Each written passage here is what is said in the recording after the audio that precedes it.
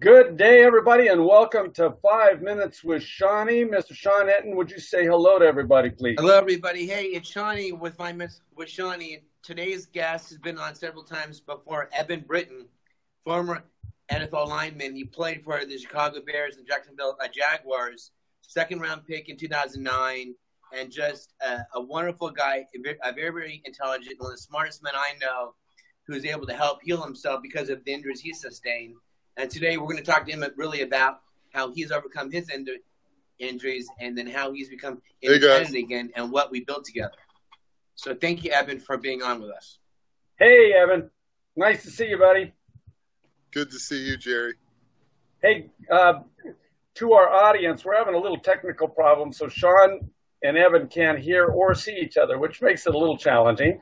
So I'm gonna kind of take over the introduction here, or the interview, and put Sean out of his misery so he doesn't have to feel like he's paying attention when he doesn't know what we're talking about. Yeah, but I know the kid all too well, though. We spent a lot of time together. I understand. So, Eben, tell us a little bit about, obviously people appreciate you're an NFL football player, a lineman, you had lots of injuries, but there was one particular injury that was pretty rough and really knocked you out. You got the infection. Can you explain a little bit about what that whole thing was? Yes. So my second year, the summer before my second season in Jacksonville, I suffered a herniated disc, which basically, triggered sciatic pain, nerve pain down my leg, down my right leg. That pain it's a nerve pain. It's basically the disc was pinching the nerve, and that was sending a shock wave from my right butt all the way down into my foot, creating numbness in the foot. I couldn't feel my right foot on the ground, atrophied my right calf and hamstring and glute. And that really lingered for a little over a year. I battled through that throughout the season with a core regimen and a lot of stretching and flexibility until that season came to an end with a dislocated shoulder, torn labrum towards the middle of the season. I got the shoulder fixed. Disc was not fixed. At the same time, going into the lockout, which was the NFL owners were locking the players out because we had not reached a new collective bargaining agreement in time. And so I was back at Arizona finishing my degree. I was nursing a shoulder injury as well as trying to figure out how to deal with this herniated disc situation.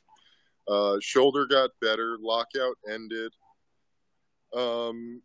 came back for training camp, going into that third season, and I still can't feel my right foot on the ground. My the back end, the disc is still herniated. I'm still dealing with that. Still sciatic pain.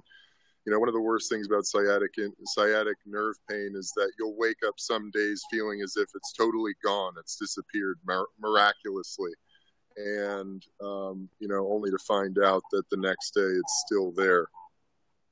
And I think it's a difference of millimeters within the body. And so stretching and your core strength and how you're taking care of yourself is incredibly important through that time. So I come back for training camp. I had to take myself out after just a couple plays at a time. Couldn't feel my right leg on the ground, was just totally unable to, get any endurance into it or any strength into it.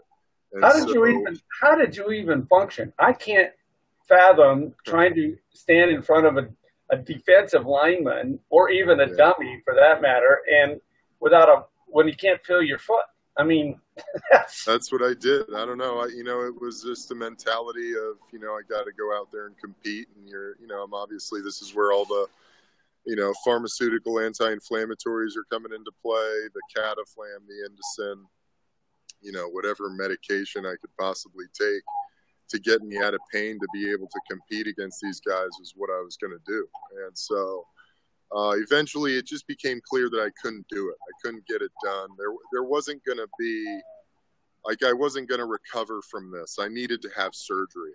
So about 2 weeks into training camp, I had a discussion with the trainer, with our team doctor, with our head coach, Jack Del Rio. And, basically we came to the conclusion that I needed to have back surgery. I went in, had a discectomy. Really, I woke up, I came out of surgery literally completely out of pain. A piece of glass from, the circuit board of my electrical system. I was so much of my pain and anxiety and the stress I was feeling in my body from that herniated disc was relieved when I had that surgery. I started working my way back rather quickly. What month was this, Evan? About what time of year was this? This is August of 2011. I build myself back through tons of Stairmaster and wearing a weight vest and strengthening my legs, and my strength was coming back incredibly quickly, very rapidly. I was gaining my strength and my stability back, and I really got myself back to just about the best I'd ever been. And wow. I'd come back a little bit even earlier than expected and played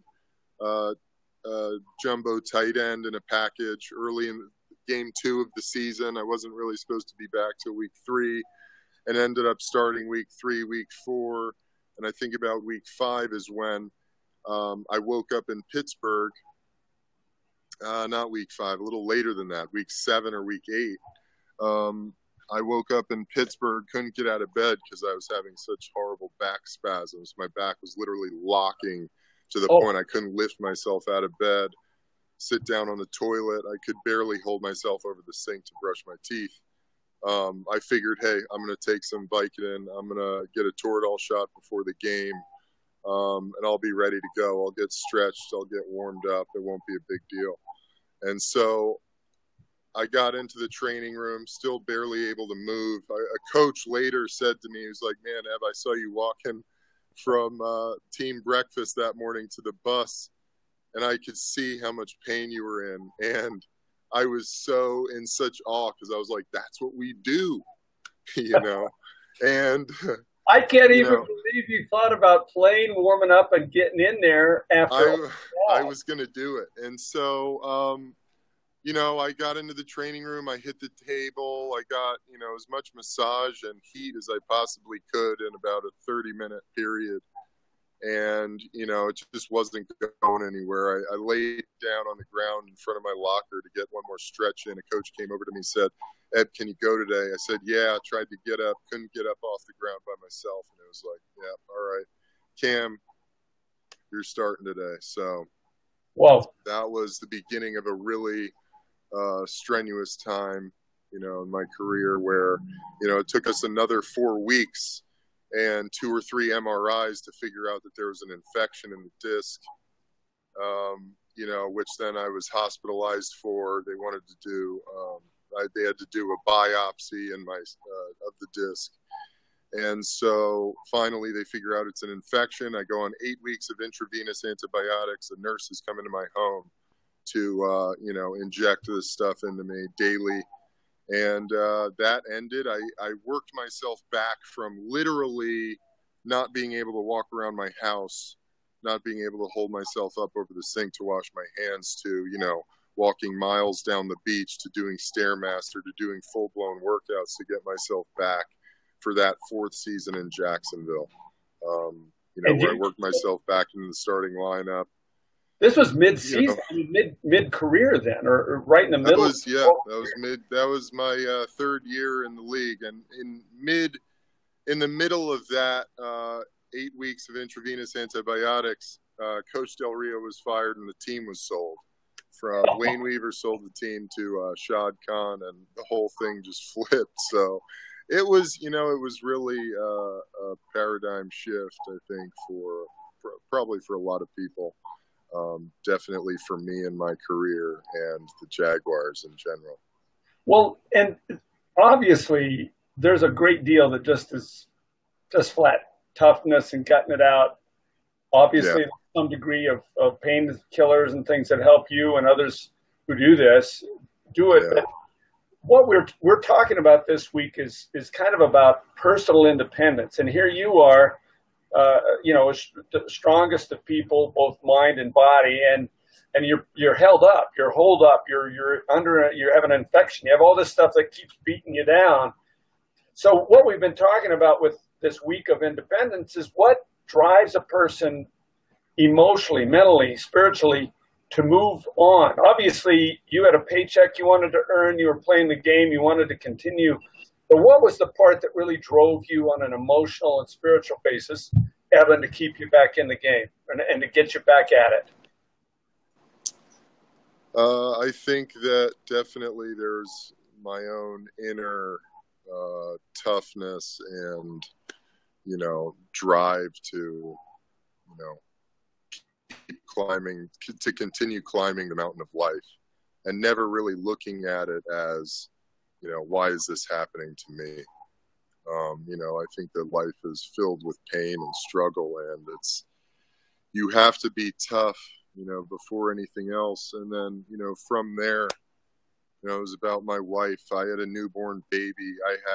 Wow. I was coming into my manhood. This was something that, I was determined to work through. And, nothing about it was easy, but, it really helps to have great people around you as well. Right. I was supported by some really incredible people through some really difficult times, and I owe a lot to them. And, that's my wife, that's my mom, it's my brother, it's my dad. And, really first and foremost, and having that group of individuals to support you in those really tough times is a huge factor, and remembering you're not in this thing alone. Yeah. No one is in this alone. We're all in it together, man, and everyone is experiencing something, of some strife, struggle of one kind or another. And, there's always someone there to listen, someone there to help, and remind yourself of that. That's fantastic. And Eben, we're about out of time today, but I really thank you for sharing both your heart and your struggles. And it's a fantastic story. And we've been privileged to have you on a couple times before, talking a little bit about different things. And we hope to have you come back again, if you will. Of course. I'd love it. All right. Next time, hopefully I can see Sean. Yeah, next time we'll hopefully be able to see Sean. Thanks, Eben. Yeah, thank you guys. Okay, Sean, you still with us? Yes, I am, Jerry. I'm still here. I know you couldn't hear Eben, but he was imagine, it's interesting, Eben talks. I spent hours and, months and days with him for the last couple of years, just really learning about who he is and designing our company together. The guys, I call him the beast. I mean, he played through so much injury and pain because he wanted to drive that independence, and he wanted to be a family man. He wanted to be a husband, wanted to be a father, wanted to be a teammate. And he is just, he's my hero in that sense, because what people don't realize, at 21 and 22, Eben knocked over Junior Seau, stopped Clay Matthews from rushing in on the quarterback, Brian Cushing to J.J. Watts. This guy knocked over the best of the best and was forced to retire at the age of, 28 or 27? Yeah. I'm 45. He's a kid. And he's brilliant, smart, and everybody aspires to be after it, like him.